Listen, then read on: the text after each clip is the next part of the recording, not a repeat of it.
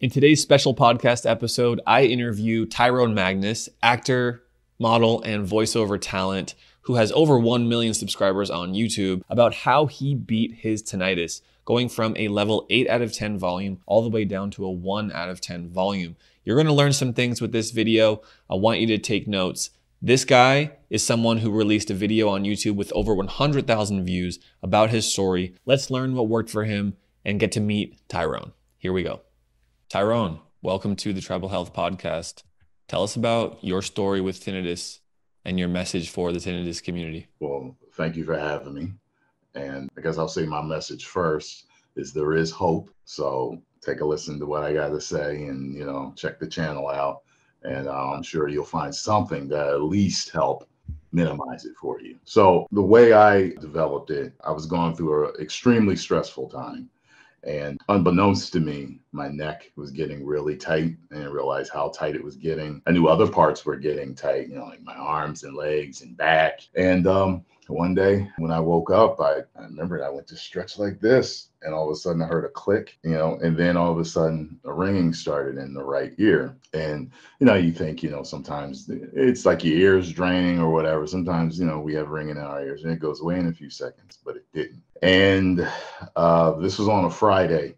And I remember I did not think to go to the chiropractor. And my chiropractor had told me before when he first started treating me, he was like, yeah, we have, people that come in with tinnitus. And I forgot what that's called. There's a problem with the jaw. The problems with the joint called temporomandibular joint dysfunction, or TMJ. Yes. Okay. TMJ. So I had heard that people that have TMJ sometimes get tinnitus. So I suffered Friday, Saturday, Sunday, and it was maddening. I mean, I almost threw up, but I knew about a technique called EFT, just heard it called tapping or whatever. And it really works. I mean, I use it every day anyway, just to deal with being a YouTuber and a busy person that, has so many things to do, to stay calm, keep from being stressed, so that helped get rid of the nausea, the frustration of it, the insanity of it, and it helped me sleep. It helped relax me, and it helped diminish, I would say, from an 8 to maybe a 6 or a 5 at times. Once I got into the chiropractor, they fixed me, and it dropped it, I would say, all the way from an 8 to a 1. Let's check in on that for a moment here. So you have sudden loud tinnitus in one ear, and that weekend is insane, probably very hard to sleep, probably high anxiety, probably catastrophic thoughts of, is this my life? What the is happening here? Yeah. And then you realize, okay, when I calm my psychology a bit, when I calm the mind, when I calm the body, the level goes down. Okay, that's a good sign. That shows us it's not set in stone. It's not something permanent here. Our listeners here on our channel can definitely relate with this feeling of stress, anxiety with sudden onset of tinnitus. So how did you approach taking action on that, right? You said that you found a professional who was able to work on your neck. Now, first question here is, how did you learn about your options of what to do? Because I know making content, making videos, being an audiologist, there's many subtypes of tinnitus. There's different causes.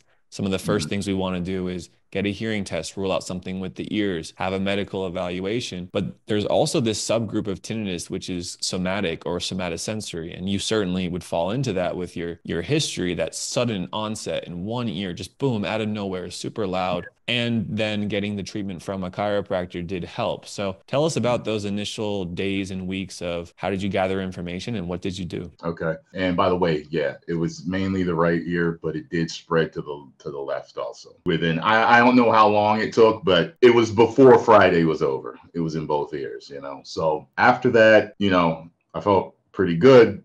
And, it was around a 1, but I could still hear it. And they told me it would go away over the next few days. And part of me thinks that if I hadn't waited until Monday, maybe it would have gone away in a few hours or whatever, a few days, but it didn't. So it stayed around a 1, but it kept fluctuating probably between a 1 and a 3. And I started to see a acupuncturist, and that worked really well. And one day I decided to see in the same building, there was a Reiki master. And I know a lot of people say it's hooey, but this was not, I forgot what they call it, where you just think something's going to work.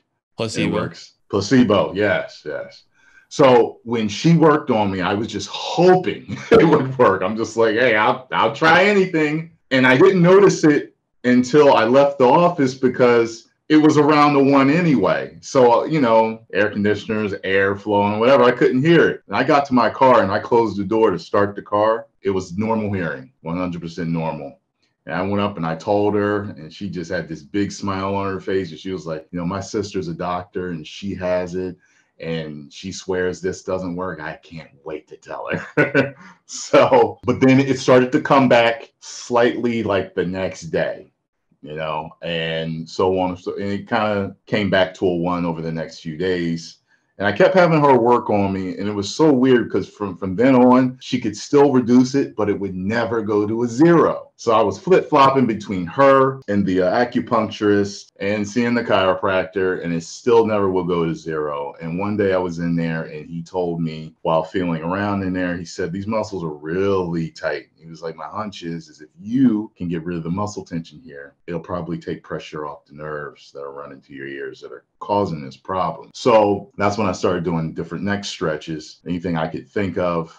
I even saw a couple of doctors talking about the neck stretches I was doing. And they were saying, no, don't do this. You could get an impingement. I don't know. I've been doing them for a few years now. And I still haven't had a problem. Not to say they're lying. I'm just saying, maybe some people are more at risk than others to impingement. And I incorporated their stretch that they said in the video to do it instead. And I remember I didn't do their stretches, but I was doing this stretch and I was rubbing the back of my head. And it went from, I would say, a 1 to maybe a 0.1 or a 0.2. I would have to go into a closet to try to hear it. But still, I live today at anywhere from I live at 0.5. That's what it is, and maybe when I wake up in the morning, it's a 1. And then during the day, it goes back. So right now, I'm seeing a holistic doctor.